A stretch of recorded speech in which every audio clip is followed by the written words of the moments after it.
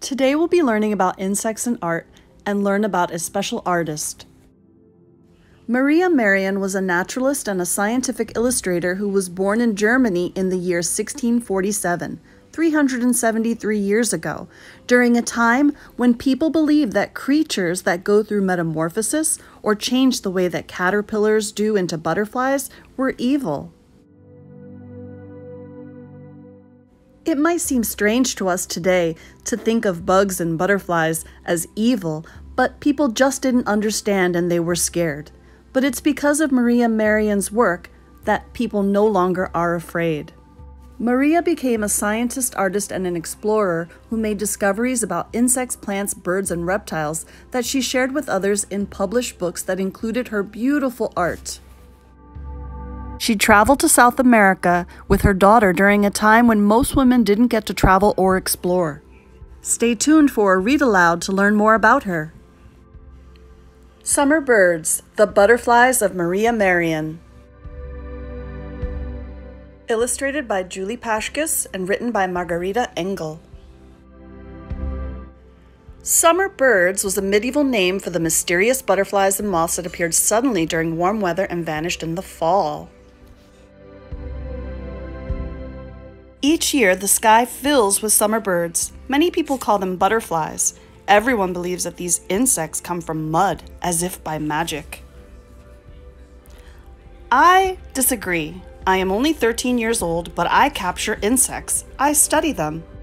I have to catch my insects in secret. Neighbors would accuse me of witchcraft if they knew. Everyone says insects are evil, but I know my summer birds are beautiful and harmless. I keep caterpillars and summer birds in boxes and jars. I feed the caterpillars with leaves. I sit still, I watch. Caterpillars are born from eggs laid by summer birds. The caterpillars eat leaves, and they grow and eat some more. When the caterpillars are big enough, they spin cocoons. These are made of silky threads.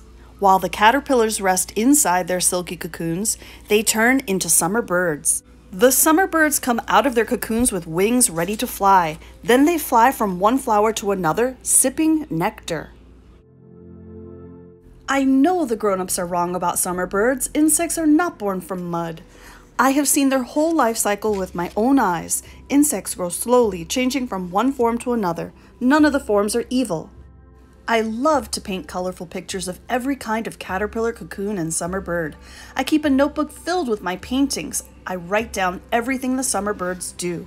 In my paintings, I always show which kinds of leaves the caterpillars eat. I also paint the flowers where summer birds drink nectar. Sometimes I think I am like a summer bird waiting to fly. Right now, I'm a child, but in a few years, I will be grown. When I'm a grown-up, I will be free to travel to faraway lands, painting all sorts of rare summer birds and flowers.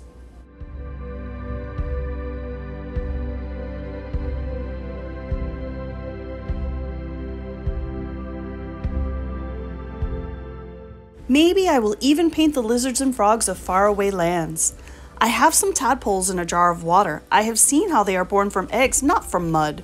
I watch the tadpoles eat and grow until finally, when they are big enough, they begin to grow legs. The tadpoles have turned into frogs. Someday, I will put my paintings into a book. Then everyone will know the truth about small animals that change their forms. When people understand the life cycles of creatures that change forms, they will stop calling small animals evil. They will learn, as I have, by seeing a wingless caterpillar turn into a flying summer bird. Hope you are inspired by Maria Merian's work and story. Watch the next videos for steps on how to get started on your own insect art.